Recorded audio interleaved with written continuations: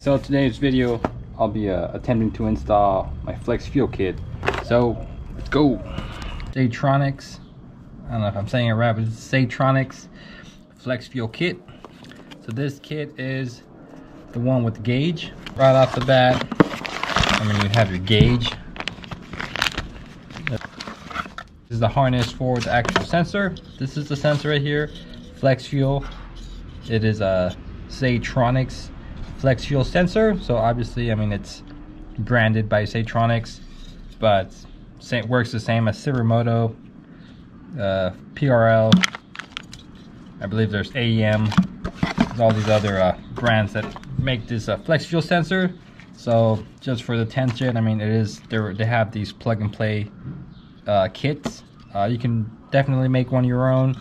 Just pick a flex fuel sensor, then a harness, and I mean, you're just gonna have to MacGyver the lines and all the plugins. But one downside of going with this kit was it did not come with the fuel lines. So as you can see, I had to kind of MacGyver the fuel lines. So I do have my stock ones here, or the stock line. I didn't want to cut it in case something went wrong. I wanted to still have the OEM line.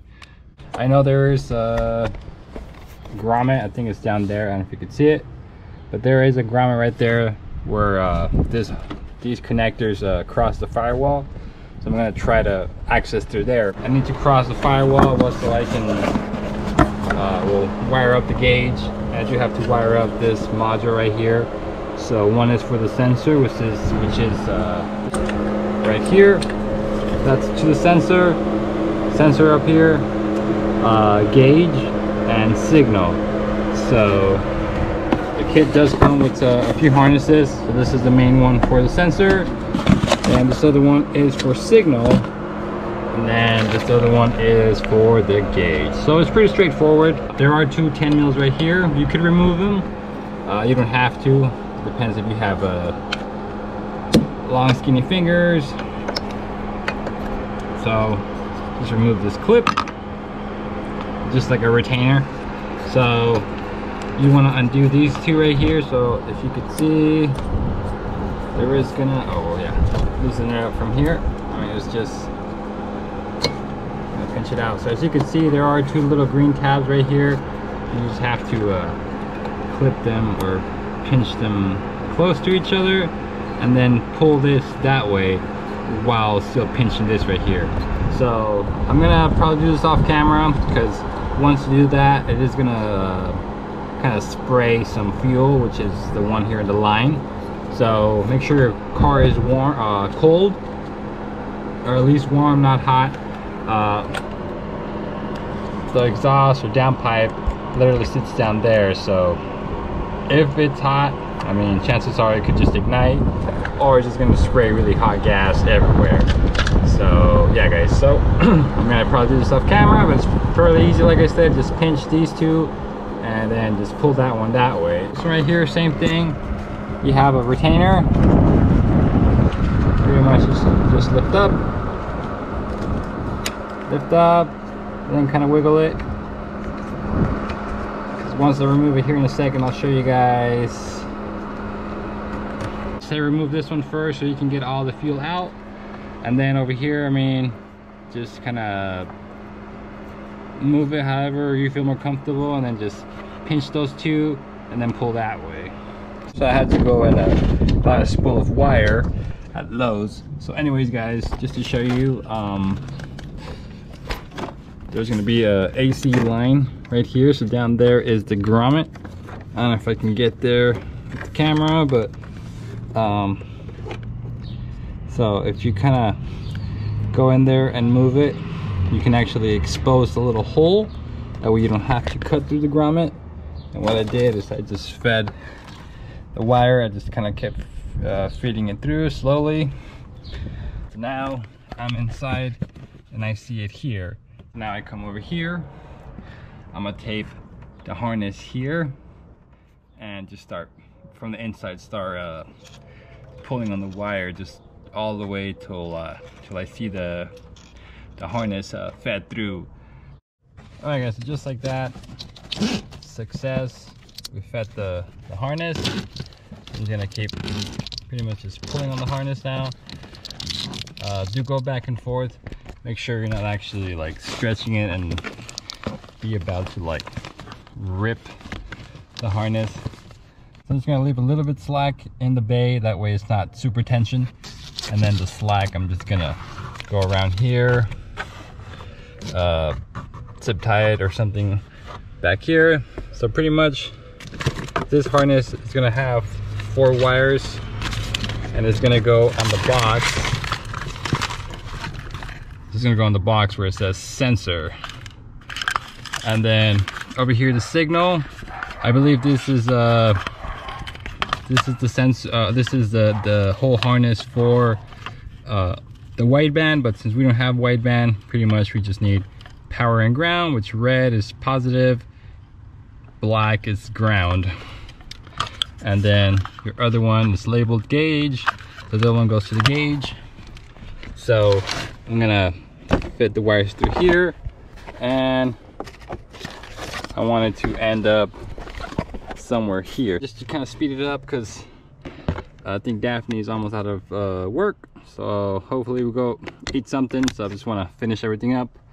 So this is oh no, that's Hondata. So this is the harness, so I just need to hide this right there. And like I said, I just need power and ground, which is red and black. I'm just gonna grab it from here. So I do have some vampire clips, I don't know what you really call them, just so I don't splice it. That way I can just pinch it and that's it, because I don't really want to mess too much with the electrical in this car, at least not yet. I'll probably give it some time, but yeah, I'll do that. So these little vampire clips can be a little tricky sometimes, especially if they're old or cheap. You might crimp down and it's not actually splicing through the wire, or maybe sometimes it actually cuts the wire. So just to test it, I'm just gonna, before I put everything up, I want to make sure. So if everything is done correctly, I should get power. There we go. I get light, ECA, ethanol content analyzer. So E, nothing, because I'm running a 91 right now, but at least I know it works. So like I said, gauge is right there. It's gonna be temporary for now. Man, I gotta clean this little cubby. All right, so yeah, gauge is gonna be right there. The best I can do is just leave the little wire right there. I mean, no one's really gonna see it. So I went ahead and tuck in this little plate right here. So all the little module is all there with the connections. So like I said, I fed this, the harness. I tucked it all the way underneath the carpet, and then over here, that's where it goes all the way through the firewall. So on the bay, the harness comes through right there. I mean, it's not the prettiest, but no one's really gonna see it. I mean, if it bothers me, I can redo it, but for now, that's that.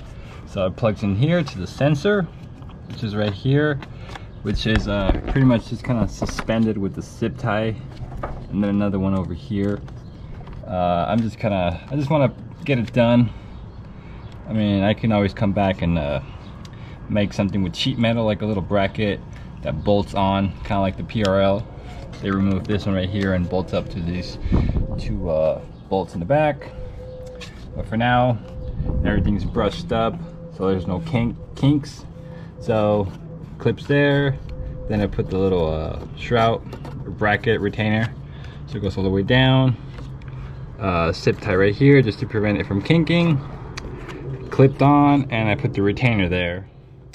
So I'm gonna fire up the car, make sure it starts. This is the Zeitronix flex fuel kit.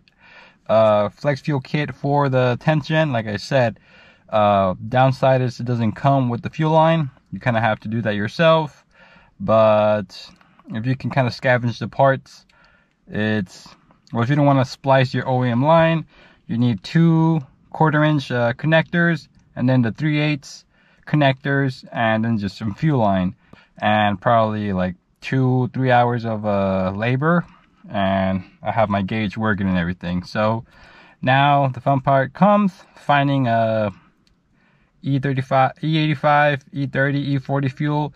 I don't know, so stay tuned, guys. I'll have Anna tune me up so we can get some spoolie go fast clips. Gotta get everything done before Daphne comes so we can go eat. So yeah, guys, thank you guys for watching. As always, guys, stay wicked.